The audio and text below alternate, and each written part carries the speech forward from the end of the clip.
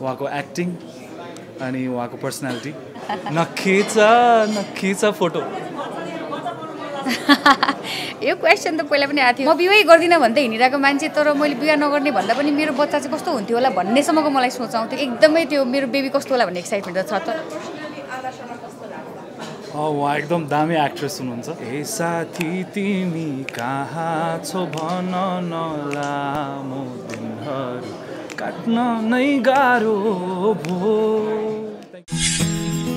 Sabasta Entertainment. मिलन जी, प्रबिशा जी, सुशान्त जी, स्वागत छ यहाँलाई सम्पूर्ण मिडियामा। Thank you very much. अब यो साइडको दुईजना चेलीहरूलाई चाहिँ हामीले चाहिरहेको हो। आई थिङ्क यति धेरै मिडियाले चाहिँ सुशान्तजीलाई फर्स्ट टाइम भेट्ने अवसर पनि पायो। तपाईँलाई सबै मिडियामा स्वागत छ। द भोइस किड्सको सिजन 2 मा पनि स्वागत छ। सो कस्तो बन्ला जस्तो लागेको छ एक्सपिरियन्स? अब यस्तो रमाइलो मान्छेहरूसँग बसिरहेको छु म सो इन्भाइरोमेन्ट पनि रमाइलो हुन्छ भन्ने आशा गर्दछु अनि हाम्रो ट्यालेन्ट्सहरूलाई पनि हेर्न एकदमै सुन्न एकदमै एक्साइटेड छु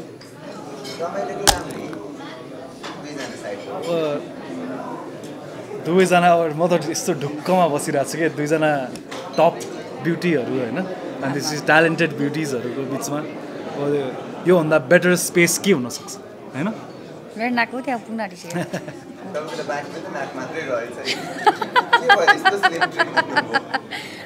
यो हुनुपर्ने जरुरी भयो क्या मलाई एकदम च्यालेन्जै भइरहेको थियो नि किनकि वेट एकदम धेरै गेन गरिरहेको थिएँ बिहा पश्चात अनि अलिअलि कुराहरू पनि त प्रबिशा मोटाइन भन्ने कुरा मिडियामै आइरहेको थियो अब भने मैले दुब्लालाई देखाउनुपर्छ भनेर नि क्लियर दुब्ला भनेर भन्छु मात्रै होइन वी आर रियली एक्साइटेड किनभने हामीले अघिदेखि भनिरहेको छौँ नि त जस्तो अब मान्छे बदलिँदा फेरि माहौल पनि अलिकति बदलिन्छ अनि जहिले पनि हामीभन्दा अग्रजदाहरू होइन कति कुरा ठाउँमा डराउनु पर्थ्यो नि त हामी अब अग्रजदाहरू कहिलेकाहीँ केही बोल्लेला कि के होला कि छुटपुट होला कि भन्ने हुन्थ्यो अब एटलिस्ट सुशान्त हुँदाखेरि चाहिँ कहिलेकाहीँ यसै बोलिराख्दाखेरि पनि एउटा त्यो चाहिँ एउटा जस्ट फ्रेन्डली वेमा त्यो चाहिँ अलिक इजी पनि हुन्छ जस्तो लागिरहेछ मलाई अनि अझै नयाँ कुराहरू उहाँको थ्रुबाट सिक्ने मौका पाउँछौँ अब कति कुराहरू हामीले एक्सपिरियन्सहरू कुराहरू उहाँसँग सेयर गर्ने मौका पाउँछौँ अनि सबैभन्दा ठुलो कुरा चाहिँ एकदमै रमाइलो नै माहौल हुन्छ जस्तो भन्ने लागेको छ हामीलाई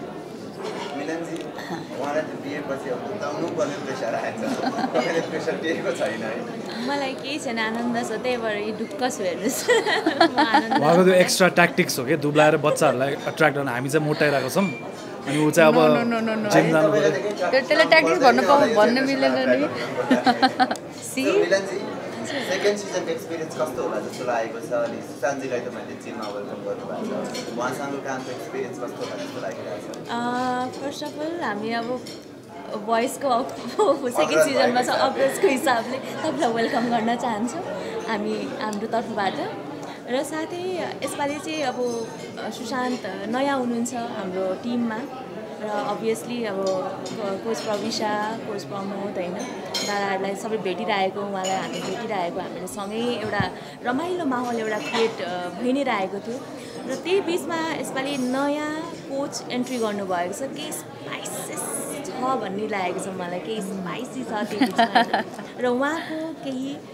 टेक्निक्सहरू हेर्नु पनि हामीले पनि पक्कै पनि एक्सपिरियन्स गर्न पाउँछौँ होइन उहाँको एक्सपिरियन्सहरू जुन सेयर गर्नुहुन्छ अभियसली टक्कर त हुन्छ हेर्नु तर हामीले पनि त्यो कुराहरू कतै कतै हामीले पनि त्यो कुरासँग टक्करको लागि रमाइलो हुनेछ भन्ने लागेको छ भनौँ न ए मसला आउँदैछ कि होइन मैले भनेछु नि स्पाइसेस आउँछ होला जस्तो लागिरहेको छ अलरेडी मलाई भेट्दाखेरि त यस्तै फिल भइरहेको छ अभियसली अब स्पाइसेस त टन्नै छ भन्ने लागेको छ होइन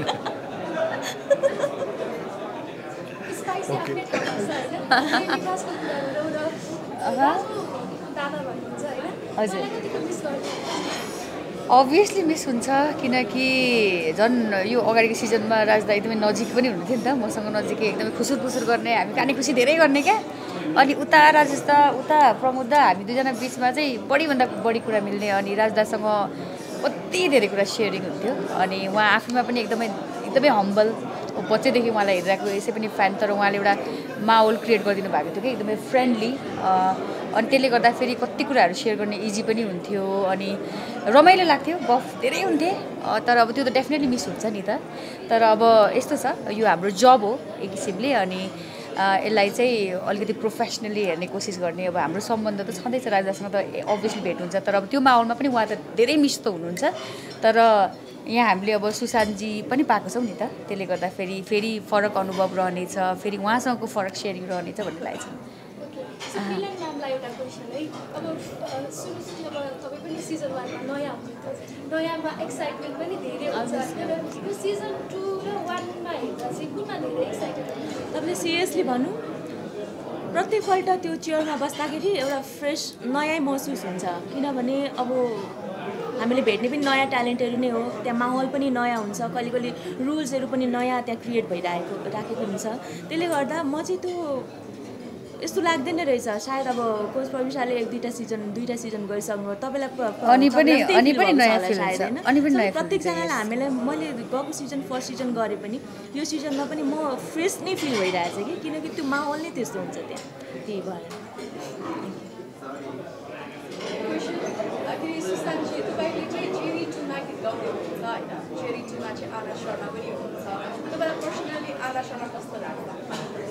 उहाँ एकदम दामी एक्ट्रेस हुनुहुन्छ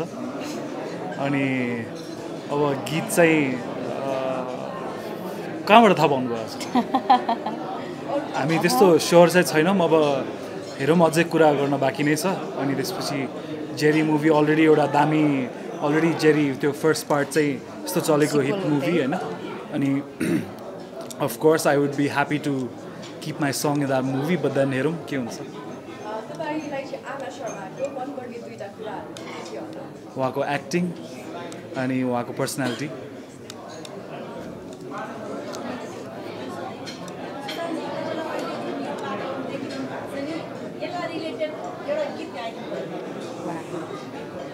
यो रिलेटेड त कसरी गीत गाउने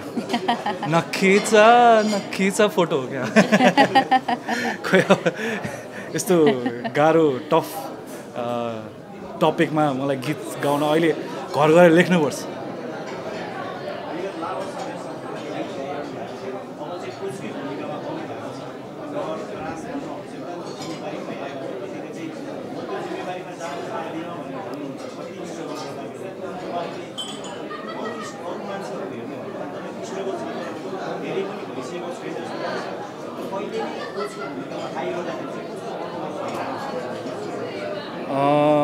अब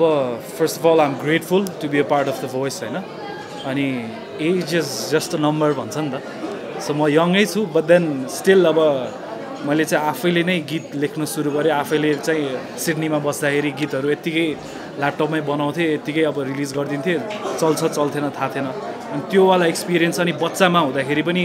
स्कुलमै अब गीतहरू गाउँथेँ अनि स्कुलको टिचरहरूले चाहिँ मलाई गीतहरू बाल गीतहरू रेकर्ड गर्न लग्नुहुन्थ्यो कि मेरो भोइस राम्रो छ भने भएर अनि त्यो एज अ किड पनि त्यो कुरा एक्सपिरियन्स गरिसकेका हुनाले चाहिँ अब आएर चाहिँ मैले चाहिँ बुझ्छु कि जस्तो लाग्छ किड्सहरूको के हुन्छ मेन्टालिटी के हुन्छ अनि उहाँहरूले चाहिँ कस्तो कुरा खोजिराख्नु भएको हुन्छ त्यो चाहिँ अब मैले बुझ्छु कि जस्तो लाग्यो अनि त्यही भएर पनि अब मैले अब उहाँहरू त अब मभन्दा बेसी एक्सपिरियन्स्ड हुनुहुन्छ तर अब मैले चाहिँ अहिलेसम्म जे सिकेको छु अहिले पढि पनि रहेको छु म म्युजिक सो त्यहाँ सिकेको कुराहरू चाहिँ अब च्यानल गर्न सक्छु हाम्रो ट्यालेन्ट्सहरूमा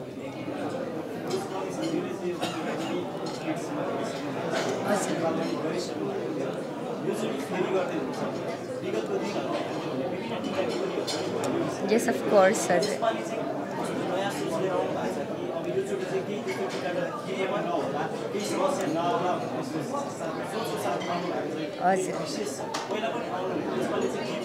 यस्तो छ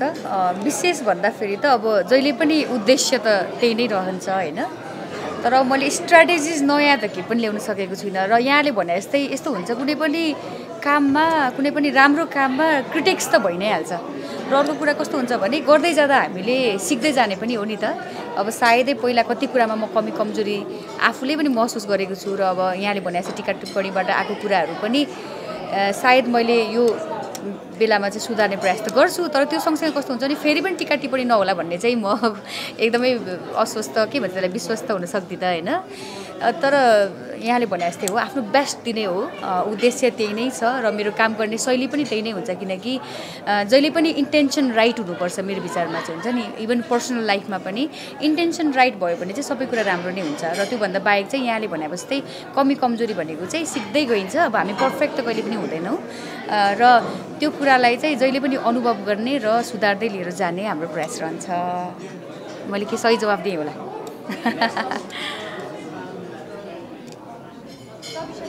हजुर हजुर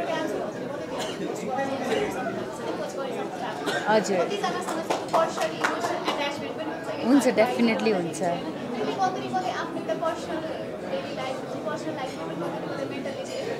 त्यो त डेफिनेटली गर्छ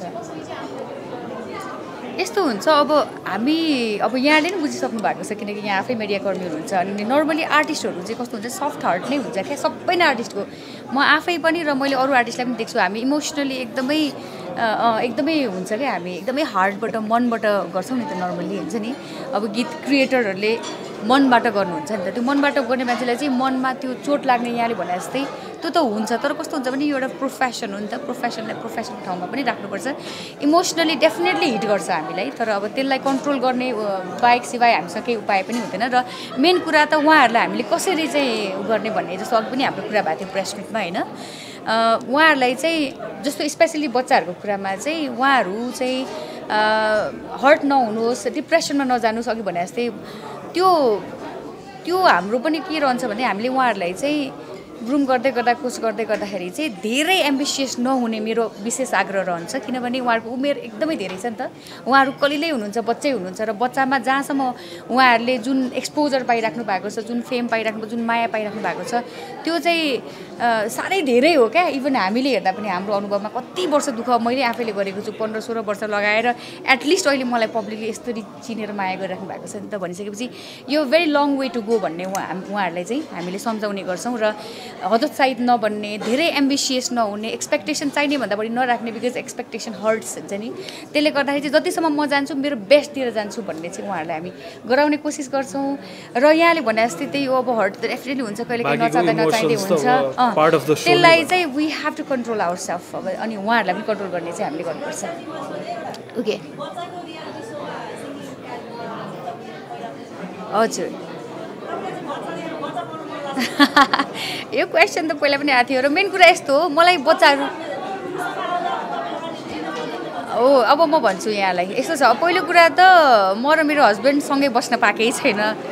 1.5 वर्ष हुन थाल्यो तर अब हामी साँच्चै के भन्दाखेरि टुगेदर भएको पनि तपाईँको 2 महिना मात्रै हो क्या अब त्यो भइसकेपछि पहिलो कुरा हामीले टाइम स्पेन्ड गर्नु जरुरी छ नि त नो टाइम स्पेन्ड गर्नुपर्छ बच्चा बनाउने गरी बच्चाको आमा बाबाको पनि आफ्नो लाइफ हुन्छ त्यो गर्ने तर यस्तो छ हामीले त्यो विषयमा विचार गरिरहेको छौँ र यहाँलाई म भन्दै थिएँ मलाई बच्चाहरू असाध्यै मनपर्छ मलाई म पहिला पनि भन्ने गर्थेँ मैले मेरो म विवाहै गर्दिनँ भन्दै हिँडिरहेको मान्छे तर मैले बिहा नगर्ने भन्दा पनि मेरो बच्चा चाहिँ कस्तो हुन्थ्यो होला भन्नेसम्मको मलाई सोच आउँथ्यो कि भनेपछि मलाई त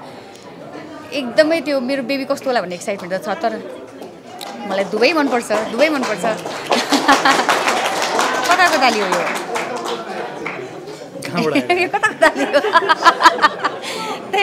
तर हुन्छ टाइम आउँछ हतार छैन हजुर हजुर हजुर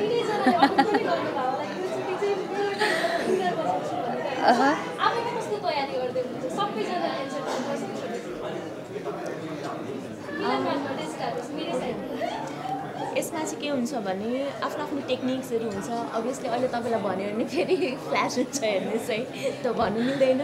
र आफ्नो आफ्नो स्ट्राटेजीहरू हुन्छ कोचेसमै के अरे हाम्रो भनौँ न कम्पिटिसन हुन्छ नि त कोचेसमै सो स्ट्राटेजी यसपालि चाहिँ मेरो चाहिँ त्यही छ त्यही नयाँ टेक्निक नयाँ एक्सपिरियन्स होइन आफूले अझै स्ट्रङ बनाउने आफ्नो टिमलाई त्यही नयाँ स्ट्राटेजीको साथमा अघि बढ्नेछ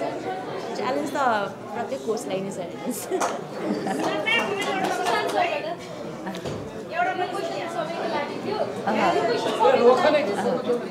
अब पर्छ अब मेन फ्याक्टर चाहिँ अब मेरो टिममा अब कस्तो ट्यालेन्ट्सहरू आउनुहुन्छ त्यसपछि अब ट्यालेन्ट्सहरू भेटिसकेपछि चाहिँ अब त्यहाँबाट चाहिँ अब के ट्याक्टिस लाउने हो त्यो त लोकी हुनु पऱ्यो नि त्यो त अब भन्यो फ्ल्यास गऱ्यो भने त त्यो त सिक्रेट अब त्यो भयो भने त कति मजा आउँथ्यो डेफिनेटली त्यो एउटा के भन्छ सपना त देखिन्छ नै अब मेरो टिमले जित्यो भने म एकदमै खुसी अन्त त्यो भन्दैमा अब मैले फेरि ट्यालेन्टलाई तपाईँले मलाई जिताउनुपर्छ भनेर प्रेसर गर्नु मिल्दैन तर अब यसपालि यस्तो छ मैले चाहिँ I have actually thought of staying लो है गाइस एकदमै म चाहिँ एकदमै लो बस्ने सोचिरहेको छु तर डेफिनेटली छ अब कम्पिटिसन हो होइन अलिअलि मात्रै हुन्छ पालो पालो हजुर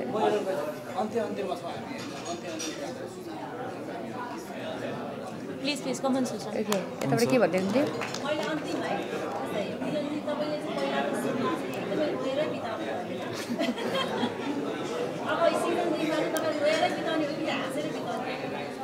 यसको एक्ज्याक्ट हामी भन्नु सक्दैन त्यहाँको सिचुएसन हेरेर हुन्छ होइन बच्चाहरू हो एकदम म चाहिँ अलिकति बढी नै इमोसनल छु कि जस्तो फिल हुन्छ कहिले कहिले होइन उनीहरूसँग अट्याचमेन्ट भइहाल्छ अनि उनीहरूको त्यो एफोर्ट देख्दाखेरि होइन उनीहरूले कोही कोही आउट हुन्छन् होइन त्यो बिचमा हामी घुम्नु नसकिरहेको हुन्छ केही कुराहरू छुइरहेको हुँदैन र घुम्दैन होइन कहिले कहिले अनलकिली नघुमिराख्दाखेरि पनि त्यो केही कुराहरूले चाहिँ कहिले कहिले टच हुन्छ अभियसली बच्चाहरूसँग त एउटा अट्याचमेन्ट के पनि भइहाल्छ होइन त्यसले गर्दा पनि मलाई चाहिँ अलिक बढी इमोसनल बनाउँछ तर डिपेन्ड्स अन सिचुएसन के हुन्छ हेरौँ यसपालि होइन जना बाँकी छ हाम्रा पिपलको सँगै नहोला हामी तर सधैँभरको धेरै दिनबाट यहाँ शून्यता कालो बादल छाएको जस्तो ए साथी तिमी कहाँ छौ भन न लामो दिनहरू काट्न नै गाह्रो भो thank you Thank you for watching. Don't forget to like and subscribe. Please press the bell icon.